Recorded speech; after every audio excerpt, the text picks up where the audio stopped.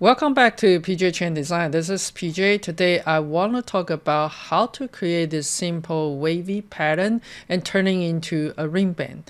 Are you ready? Let's get started.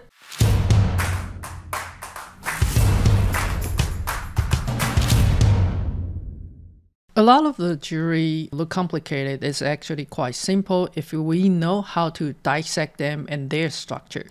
And let's take a look on the ghost view right here. As you can see, it is actually constructing by similar pattern, but it seems has some sort of a rule to follow this pattern and to creating this form. So I'm going to show you from the scratch and you can design your own pattern. That's starting from the scratch. We are going to use the circle command to creating a ring, and you wanted to make sure that it's the diameter for your ring size to be exact. Don't worry about the shrinkage because the polish will get rid of some material and then you will get it back to whatever the ring size is.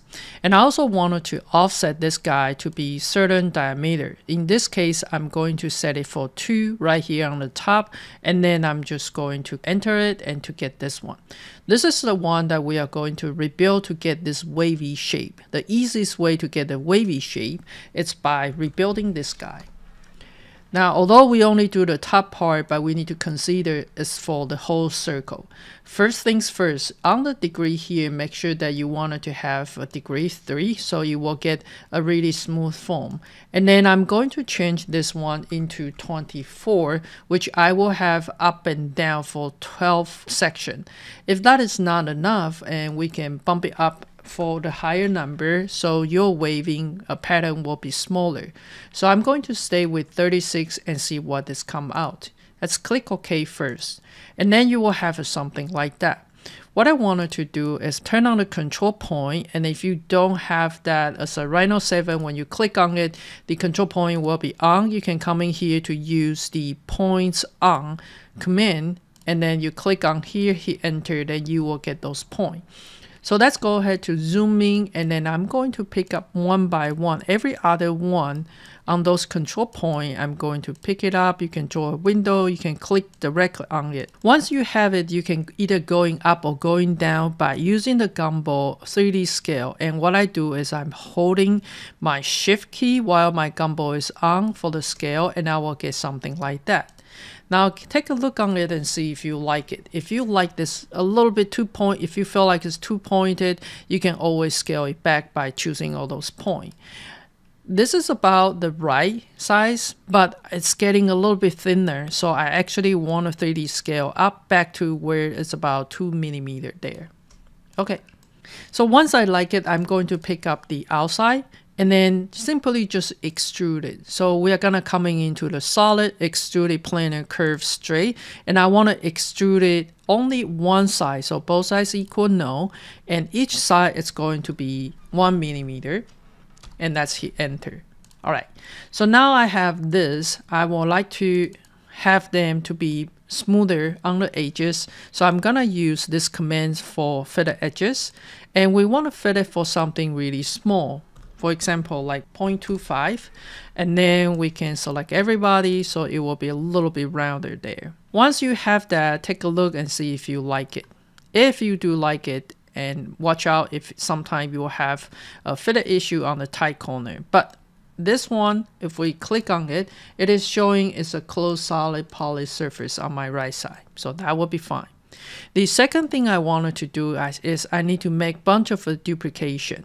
So I'm going to using this command for linear array, and I'm going to planning to do 6 of them. And then I'm going to have this one going up, snapping endpoint to endpoint, so they will be touching. All right, from my front view, we can see we have a 36 control point, which creating 18 peak on there. So if you have 360 degree divided by 18, which means each of the peak is about 20 degree. All right, you can create it as many as tight pattern you want within those 20 degree. In my case, I have 6 of them. So each of them is going to have a 20 divided by 6. And I think that's not an even number, so I'm just gonna use 5 of them as an example. If I divide it by 5, then every one I'm going to rotate in 4 degrees. So I'm gonna delete this one. And for all of this, I'm going to rotate it 4 degrees. Just type it 4 here. So you can see it move a little bit. And those 3, I'm going to move it another 4 degrees. And those 2, it's another 4 degrees. And the very last one, it's another 4 degrees. And you can continue to make it as complicated as possible you want.